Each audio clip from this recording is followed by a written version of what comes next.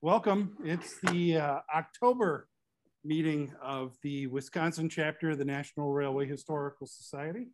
We'd like to thank you all for being here in person and on the computer as well. So we've got a great evening of entertainment of what we're calling the Railroad Mayhem Evening coming up here for your enjoyment with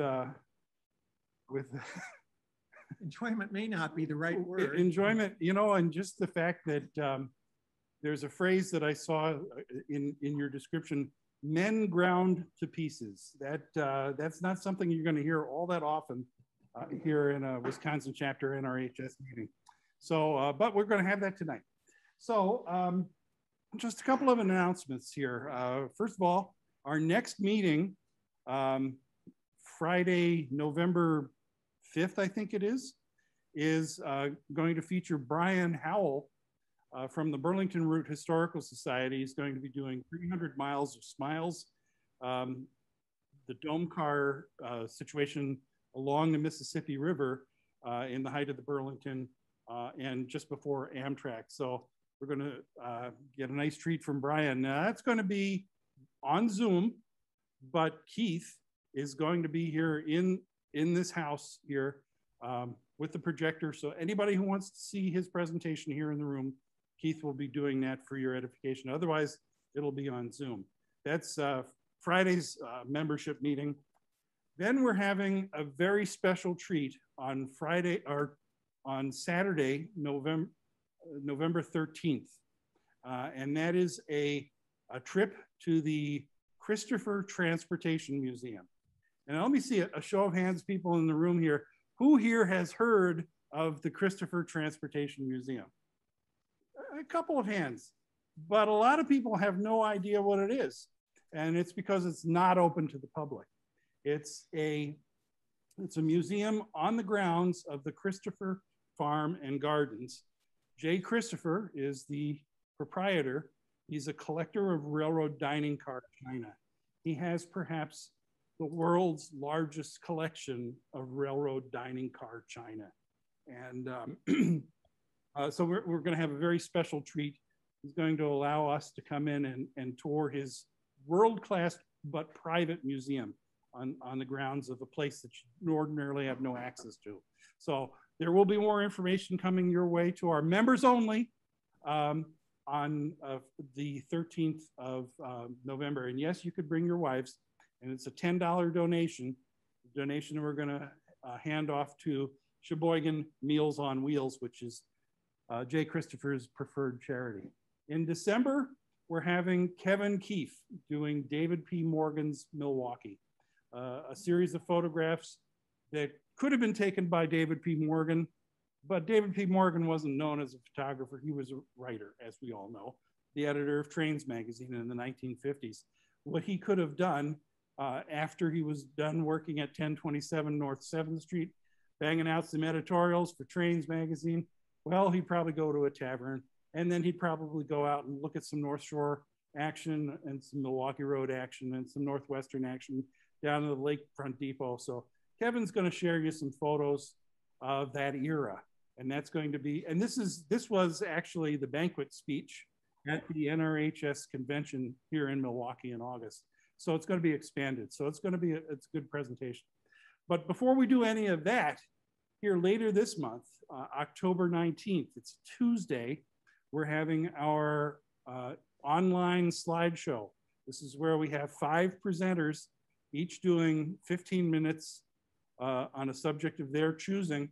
And that's starting at 7:30 p.m. on Tuesday, the 19th of October. Jim Rint hasn't quite figured out what he's going to be presenting, but he's going to tell us soon. And we also have Alan Baker, Brian Heckel, Mike Slater, and Rich Peters are going to be the 5 presenters for this on the, what we say, the 19th of October. So does anybody else have anything to say here before we get rolling? Tara's here. She's going to come around here and and talk right into this little thing here. Mention that Harry Evans has some involvement with the group in Oconomowoc. Hi, everybody. I got an email from Harry Evans, and he said they have their 7th annual open house day on November 6th. That's a Saturday. We will have our permanent layout operating, plus we'll have modular layouts, plus a lot of other exhibits and different items for sale. If anyone wants to pass the word on, it's November 6th. It would be much appreciated. That's what you're doing. Yep. So that's the official word. That's the Oconomowoc Historical Society. Yes. Yes, Oconomowoc Historical. Yep. Is it at the depot? No. No. No, it's at the museum probably. Okay. It's based on the Milwaukee and Northwestern, and we call it Milwaukee Northwestern. Oconomowoc Museum. Yeah, it's just south of the depot. Just south of the depot? Yeah. He didn't give me an address. Yeah, if you Google it, it'll come up. Thank you, Al. Yeah. Thank you, Tara. Yep. And somebody mentioned Cedarburg, and yeah, thank you for the reminder. Cedarburg, the Cedarburg train depot, the train station that had been in place up until 1983 was moved to Ozaukee County Pioneer Village in the town of Saukville then. It's a ward of the Ozaukee County Historical Society. They just had a rededication of that this week. We're going to have some pictures and sparks and cinders, but they did a fantastic restoration. And if you ever have the opportunity, if it's open, please avail yourself of that. So, so the question here is, there are some trains going through Elm Grove on CP, blowing their whistles in a quiet zone, and which is unusual. And I don't know if anybody knows the actual full legitimate answer, but I can surmise, because we live near the CP ourselves, we know when they're doing track work, when there's track gangs out there, there's going to be occasional whistling, and that's probably what's happening. You know, this is track work season. Yes, they are. Al Letterman just mentioned that because of the expansion of I-43 from Silver Spring up to Grafton, going from 2 to 3 lanes in each direction, they're going to, it's going to require some bridge work, a new bridge, Union Pacific former Northwestern Bridge over I-43 will be replaced. And that'll be interesting because by then there won't be any coal trains. And so it'll be a 3-night a week, 4-night a week local. That's the only traffic that you're going to see on there. So, all right. So, are you guys ready? Who's going to go first? Chris. I guess I am. Okay. So, ladies and gentlemen, we're going to get started with our program here right now. And it gives me great pleasure here to present our presenters. First off, Chris Barney is here, and Dave Nelson is going to be doing some of the narration of Chris's program. A little bit. A little bit. And please give them a round of applause and welcome. Am I okay now? All right. Anyway, We're hearing you. I found out about this tragedy from the president of the St. Francis Historical Society in early 2019. And I was very familiar with the crossing on St. Francis Avenue. So I just shot it. And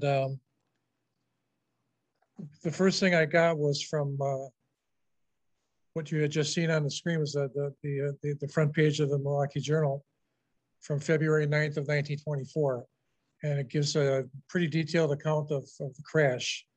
And so from that point, I went out and I started scouting around to see what I could see and take pictures of what I could find. And the first picture that I'm going to show you is of the actual crossing on St. Francis Avenue. I took this in 2019. Obviously, it doesn't look anything like it did back in 1924. And according to Dave, where I was standing to take this picture was actually right on the old northbound train line, which does not exist anymore. It's looking west at the tracks that you see, I think, are the new tracks. And this is the new northbound track, I think. And in the 1924, the crossing from 1924 was moved when the Lake Parkway, the freeway was built. It goes south from the Home Bridge. And anyway, the original northbound track is under my feet, so you can't see it. I guess that's it for that photo. Okay. Okay. I don't know how much of the presentation people have heard. I'm standing on St. Francis Avenue looking north. We're at the new line. The point of this picture is you can see the signal bridge in the distance in the photo near the St. Francis Tower, and you can see semaphore signals have been taken off of the far right-hand signal post. That's where the train heading through St. Francis in 1924 would have been headed for, right under those signals to reach the downtown depot. This picture exists only because it's St. Francis. This is a train on the new line heading north towards St. Francis Avenue. You can see telephone poles in the distance that are the old line. Likewise, this is a train on the new line heading south, but you can see the pole lines to the right of the photo, which are the remains of the line heading north to the downtown depot. That there would have been no reason for passenger trains to head north once the Northwestern switched its passenger trains over to the Milwaukee Road Depot.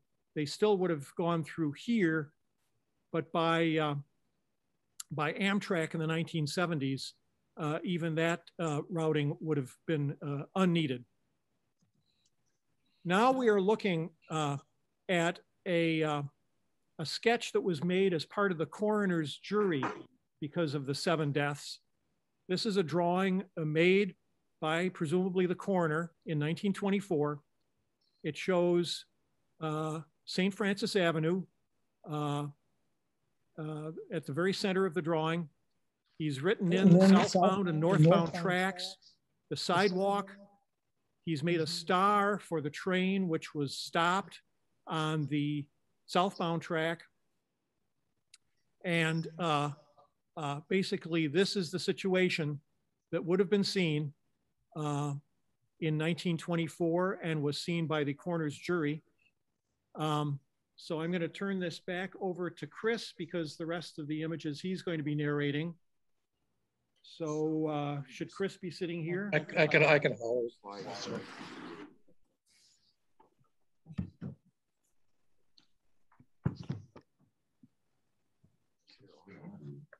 Okay. I don't know if you can hear me or not, but I'll just give it a shot. This is the view of St. Francis Avenue. It's the train, I believe, is crossing St. Francis Avenue. And I think you can see the Watchman's Shanty on the left-hand side under the signal pole. And then on the right-hand side is the depot itself. So I'm just trying to figure out where the northbound. That's a southbound train. Right. And the photographer was closest to the northbound tracks. Right. So the northbound track is the one that you see to the left. And that would have been the track that the express train was on. It would have been the track that the express train was on when the truck began to cross the tracks and was struck by the train.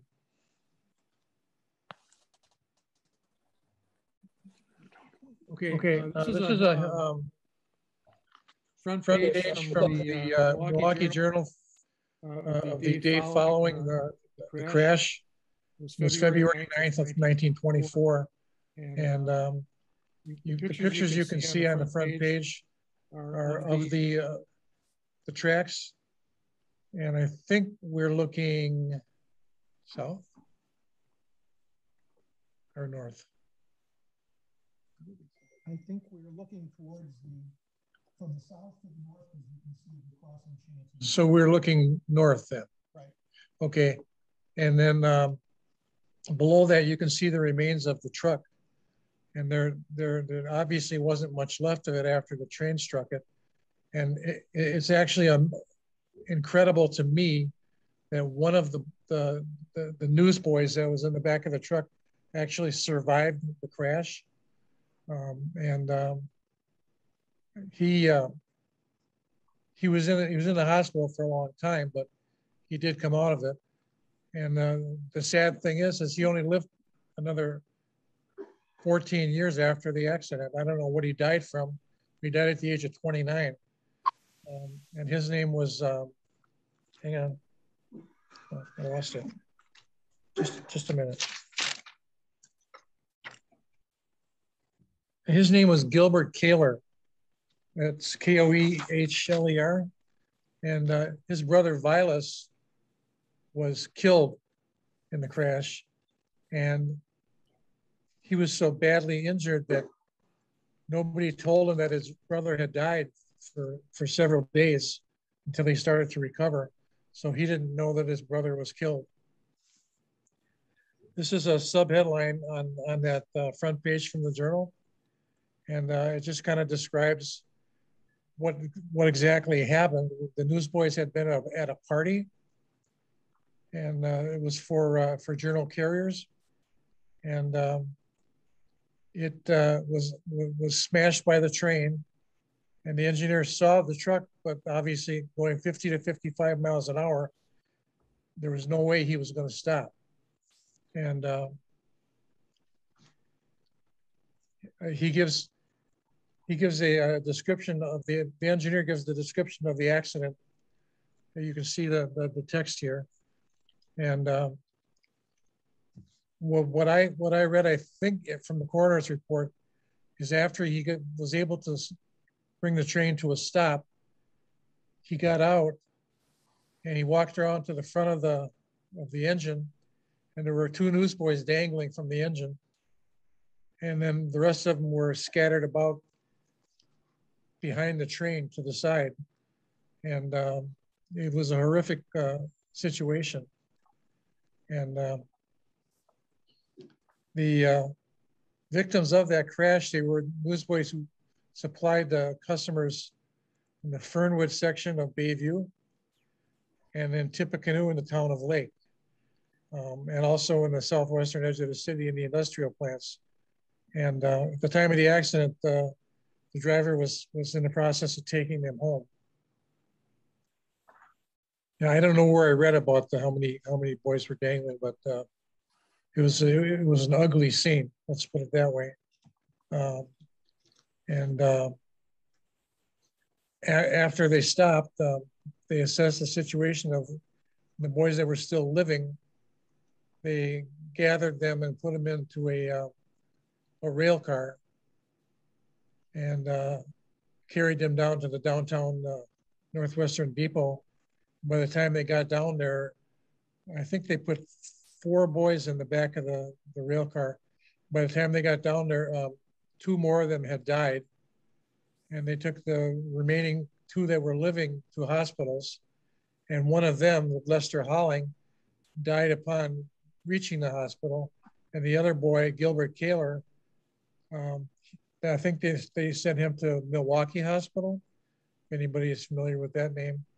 And he lingered near death for a few days, but then he started to recover. And but it was just a terrible situation. Here's a little closer view of those photos that were on the front page of that journal from Saturday, February 9th. It gives me the shivers just to look at the remains of that truck.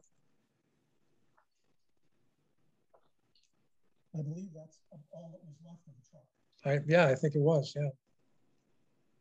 Which held 7 people. It held 6 newsboys and the driver, I think. 3, 4, or 7 newsboys and the driver. 6 of the 7 newsboys ended up dying. Do you want me to wait for the?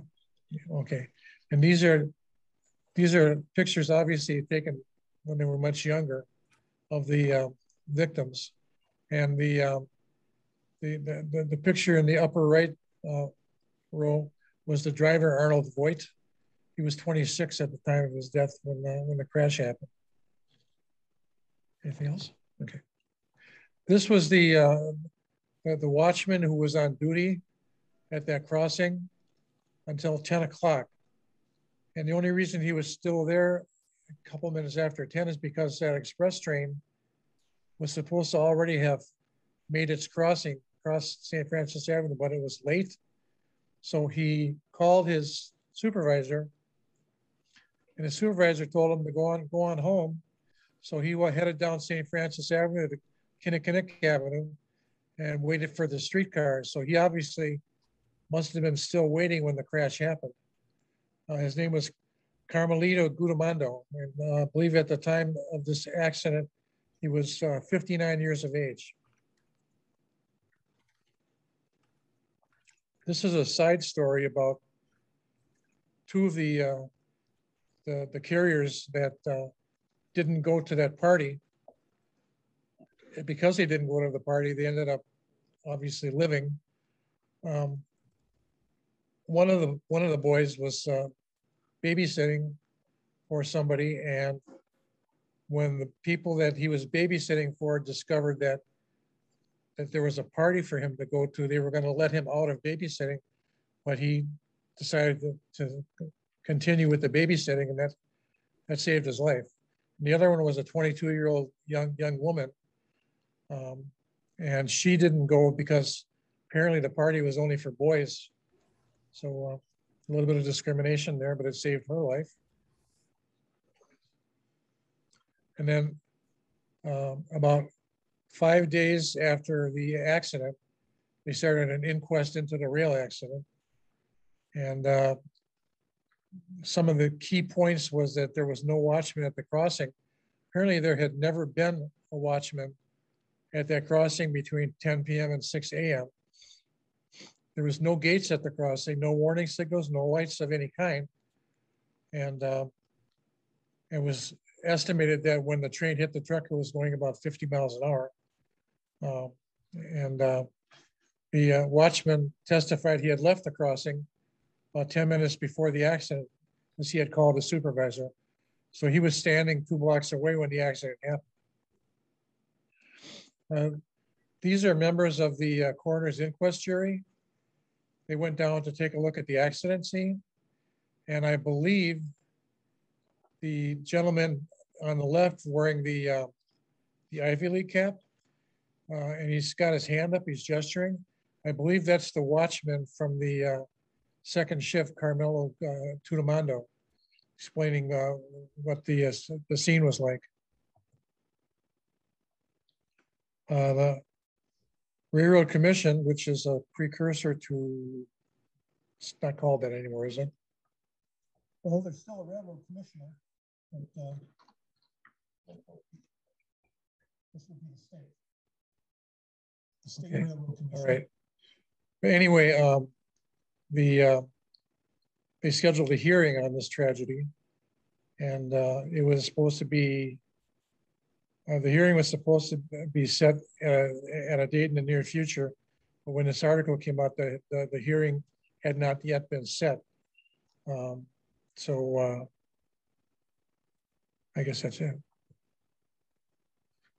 So they, when they had the coroner's jury inquest, it was determined that the Northwestern Railroad was responsible for the accident. And the jury, after hearing the testimony of the trainman and the roadmaster, found that the 7 persons came to their death through the failure of the Northwestern Railroad to provide protection in any form after 10 p.m. and before 6 a.m. at the crossing known as St. Francis Avenue in the town of Lake Milwaukee County. This is just an inquisition page taken from the coroner's inquest, and it gives the names of the victims, and also describes what their findings were as far as who was responsible for the accident occurring. These are the names of some of the commissioners on the inquest jury, and also the coroner. Now you're going to see a couple of death certificates. This was for Dale Clemens, who I believe may have been the youngest of the newsboys. He was only 12. And he lived on Chicago Avenue, which I think the name is different now, but I'm not sure. It might be KK Avenue. But in any case, he was born in Iowa. His parents moved to Milwaukee, and then it shows the cause of his death was accidental while riding in the truck that was struck, and that the contributory factor to his death was a fractured skull, which I believe it said on all of the death certificates. Oh, the Undertaker? I recognize that name. Fear can sound similar. Yeah, so they were around back then. Okay, this is one of the two Lobenhofer boys that died in this crash. This is a Lois Lobenhofer. He was 13, and it's the same thing. He was a schoolboy, and he died of a skull fracture.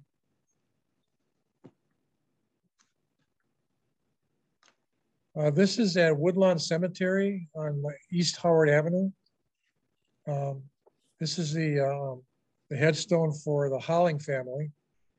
And the first name, which is kind of blotted out, you can't really see it that well, is of Lester Holling, one of the boys who initially lived after the crash but died on arrival at the hospital. His name is Lester Holling, and he also died at 13 years of age. Okay, these are the boys that were involved in the tragedy. In the top row from left to right, obviously these pictures were taken years before, so they look much younger than they actually were when they died. The first one from left to right is Vilas Kaler, who was 13. Next to him is Vincent Lobenhofer, who was 15. Next to him was Lois Lobenhofer, who was 13. Next to him was the driver, Arnold Voigt, who was 26. And in the bottom row from left to right was Dale Clemens, who was 12, and Lester Holling, who was 13, and Gilbert Kaler, the only survivor, next to him, who was 14.